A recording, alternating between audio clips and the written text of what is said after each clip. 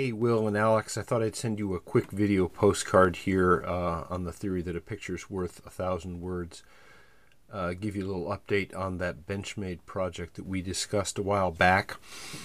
What I did was, as you remember, I wanted to replace the solid backspacer on the 710s and on the 705s with barrel standoffs, which is something that Benchmade has been going to in a lot of their more recent knives. The 806-901, for example, and maybe some of the other 806s have got open construction. The 950 Rift has got open construction. So I ordered up some spacers from knifekits.com, and I found spacers that are correct for the 705 and the 710. I didn't find any that were the right size for the 707, which is even thinner than the 705. For the 705, I used some decimal 140 backspacers, barrel spacers rather, and you can see those here. They're kind of plain.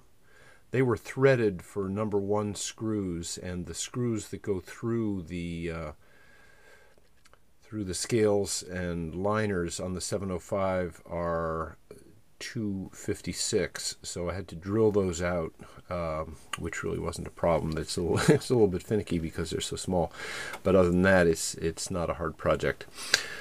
I like the way this came out. I like the open construction.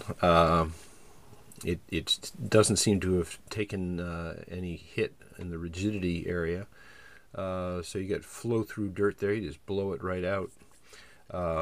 The only reservation I guess I'd have is if heaven forbid, you kept this pocket knife in your pocket and you had keys or coins or something like that, I could see the edge of the blade could definitely take some damage that way. But if you're carrying it somewhere clipped where it's not going to have any interaction with any other objects in a pocket or something like that, or in your backpack, then that would be fine.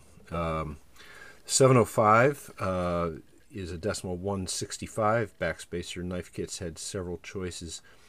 This is what I wound up ordering. I think they look fine. These were threaded 256, and I just threaded them right on.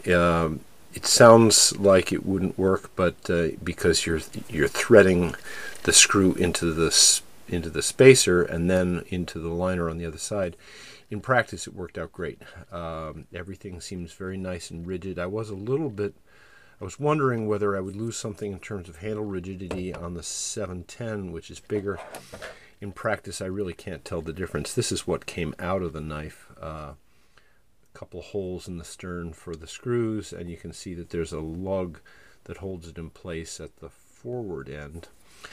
The 705 backspacer is a smaller version, but essentially identical. So that's how these came out. I think it's I personally like the look and I like the function. If you want to get your knives converted, let me know and I'll order some spacers for that as well. Or if you want to leave them alone, that's fine too. Hope you're doing well, and I'll talk to you soon. Thanks, boys.